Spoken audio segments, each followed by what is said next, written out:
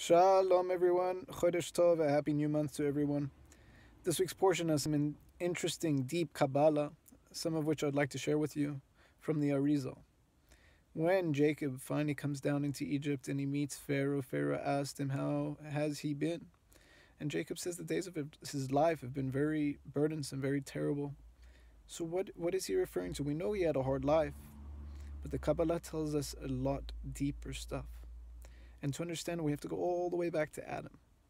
See, when Adam ate from the tree of knowledge and good and evil, the Arizal teaches that he committed, in a sense, the three cardinal sins. First, he denied God's providence over the world by doing the one thing that he wasn't supposed to do. It was akin to idolatry. This was something that Abraham did a fixing for. How? By destroying the idols of his father Terach. The next thing that Adam had done was he introduced death into the world. This was rectified by Isaac, who was willing to give his life, and as a result did a fixing on the introduction of death to the world.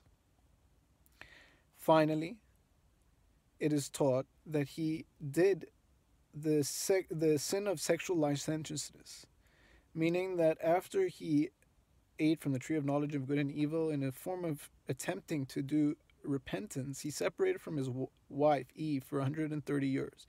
And during those 130 years, as a result of fantasies and imaginations, he wasted his seed.